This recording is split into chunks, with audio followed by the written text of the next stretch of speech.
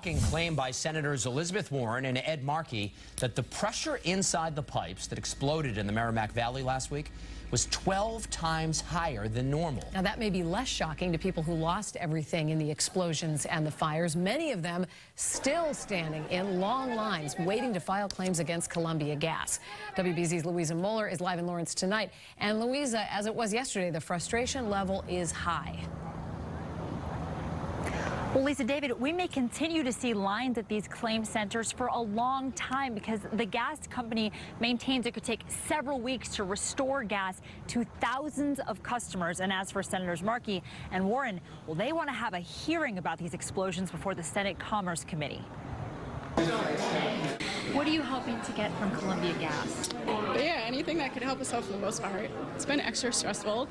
Frustrated Andover residents shuffled through a new claim center Tuesday. Justin Worcester? Counting their blessings even as they hope to get any assistance they can from Columbia Gas.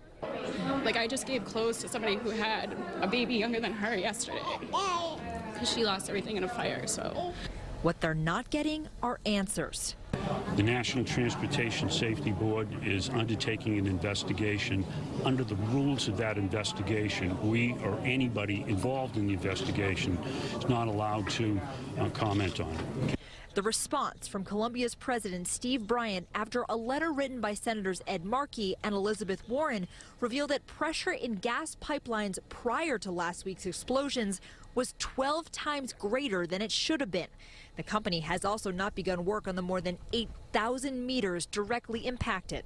Continuing the process to address those customers that turned off their gas in an abundance of caution but weren't actually directly impacted by the event.